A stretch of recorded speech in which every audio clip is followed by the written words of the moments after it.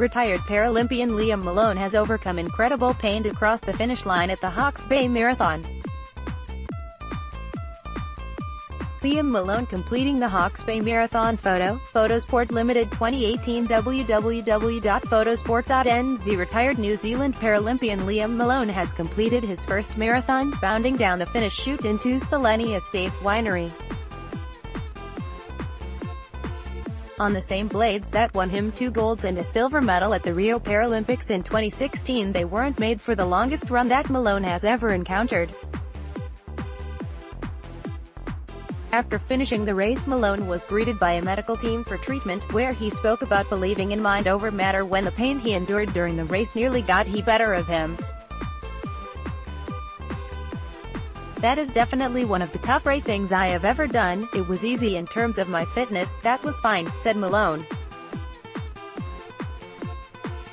"I ran the first half in 1:45, which I was really happy with and was feeling good, but I was struggling to hold the pain anymore and it really slowed me down.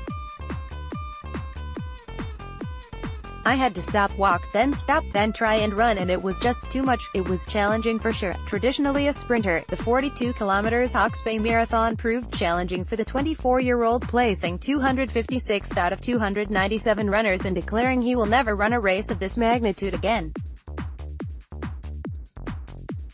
Liam Malone receiving medical attention after finishing Hawke's Bay Marathon photo. Photosport Limited 2018 www.photosport.nz. Renowned for his positive attitude and fighting spirit, though, it served him well as he finished in a time of 4 hours and 47 minutes. "There was never a doubt in my mind that I was going to finish. I was always going to finish. I could have crawled," said Malone. "Along the way I was skipping because I was in so much pain in my left leg. I was trying to take the weight off it. I broke it into small milestones in the distance and said, I have to get to there, and then the next one, and I just kept going like that." RNZ.